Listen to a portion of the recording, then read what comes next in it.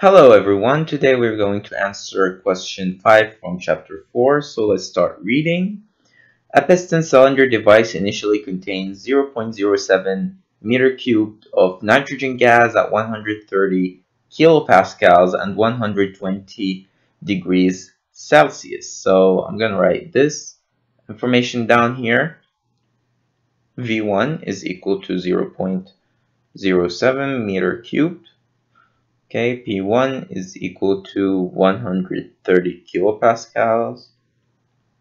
Okay, and T1 is equal to 120 degrees Celsius. The nitrogen, notice that we're dealing with nitrogen here, okay? This is important. The nitrogen is now expanded polytropically, and this is also important. We're going to deal with it in just 1 minute. The nitrogen is now expanded polytropically to a state of 100 kilopascals. So we know that P2, let me write that in another color. P2 is equal to 100 kilopascals and 100 degrees Celsius. So T2 is 100 degrees Celsius. Determine the boundary work. We're dealing here with work done during this process.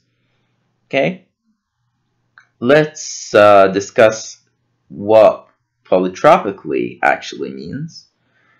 And you have to know that when we're dealing with polytropically, a polytropic process is a process that follows the following relationship.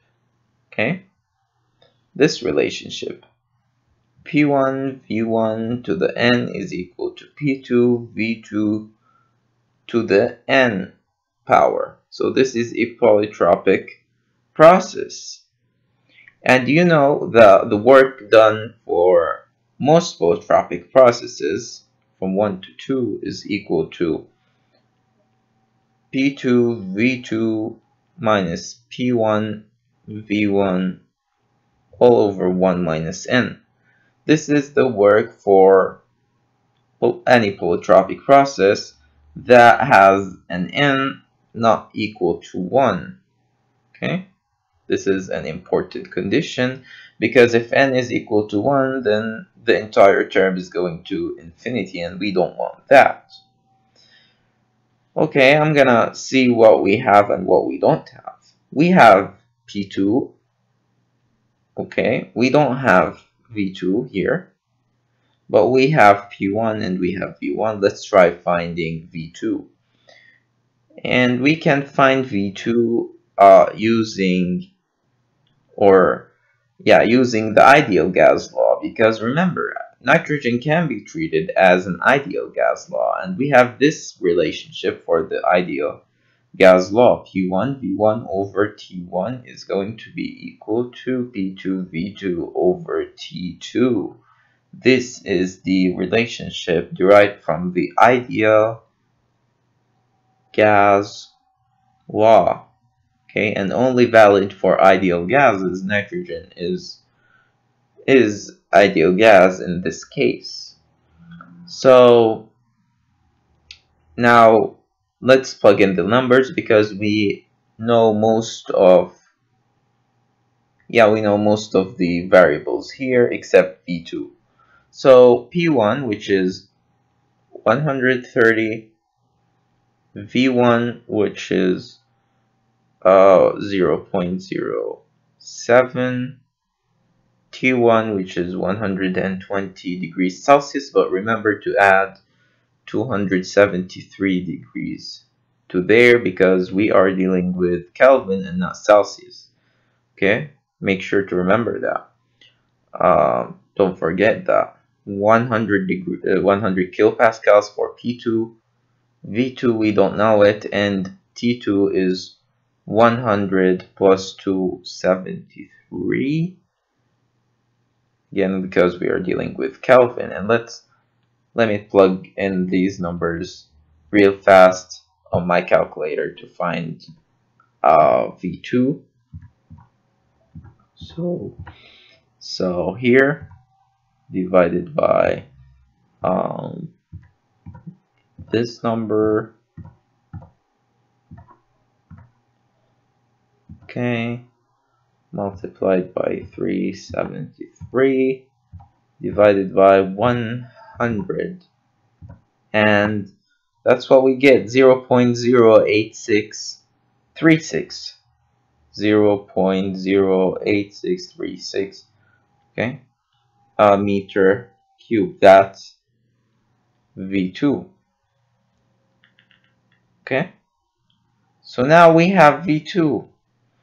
What we don't have is N, but remember we have this relationship up there that we can use to find N. But in order to make this relationship pluggable on the calculator, okay, I'm gonna rewrite things in terms of N. So N is gonna be equal to log of let me see, of P1 over P2 divided by the log of V2 over V1. Okay, and this is N. This relationship will give us N. Let me plug in the numbers to find N. So okay, so the log, where's the log? Oh, here's the log. Log of P1, which is 130 divided by 100 equal divided by log of V2.068636 36 divided by 0.7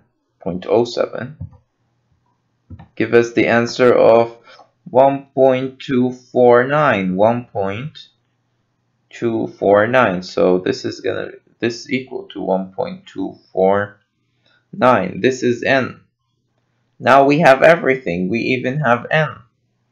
So we can now plug in these data into the relationship here. So or into this formula. Work from 1 to 2 is equal to P2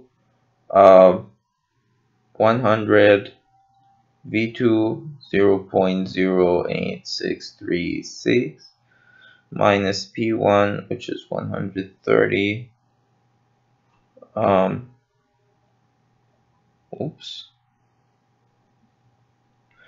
130 and V2, or sorry, V1 is 0.07. Divide that by 1 minus 1.249, and this should give us the answer that we are looking for. Okay, so plugging in the numbers here,